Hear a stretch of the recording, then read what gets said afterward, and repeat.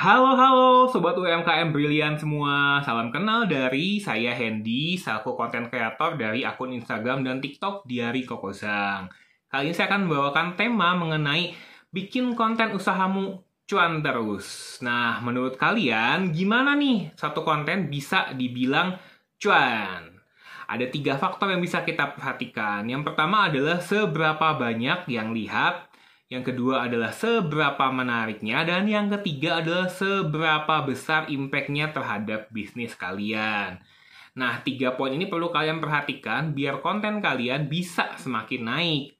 Lalu, kalau kalian udah tahu nih kira-kira apa kurangnya, ada juga 3 poin lagi yang bisa kalian lakukan dalam mengupgrade langkah skill konten kalian. Yang pertama adalah kalian harus mengetahui diri kaliannya sendiri. Diri kalian ini maksudnya apa? Maksudnya adalah personal branding kalian. Apa yang kalian jual dan apa nilai lebihnya dibandingkan kompetitor kalian yang mempunyai produk mirip dengan kalian.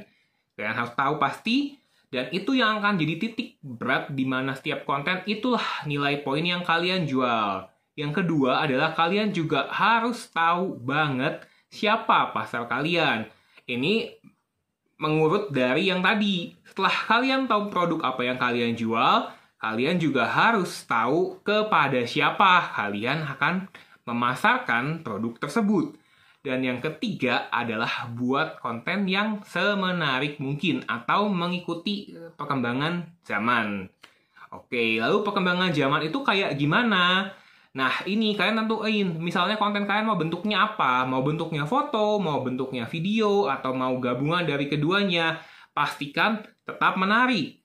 Yang kedua adalah asah skill editing kalian. Untuk sekarang, nggak perlu khawatir. Dengan modal HP aja, gadget yang kalian punya, itu udah bisa banget buat konten yang menarik. Nggak kalah dibandingin yang punya laptop, yang punya kamera profesional, itu nggak kalah. Tenang aja guys, yang penting kalian jangan males buat belajar dan mencoba. Karena Koko pribadi ngedit selalu pakai handphone. Dan ya alhamdulillahnya postingannya cukup lah ya menurut Koko untuk bisa menarik orang buat melihat dan membeli produk yang dijual. Hal penting lainnya yang jangan sampai kalian lewatkan ketika membuat satu konten yang menarik adalah masukkan cukup informasi ke dalamnya. Cukup artinya apa? Artinya tidak lebih dan tidak kurang.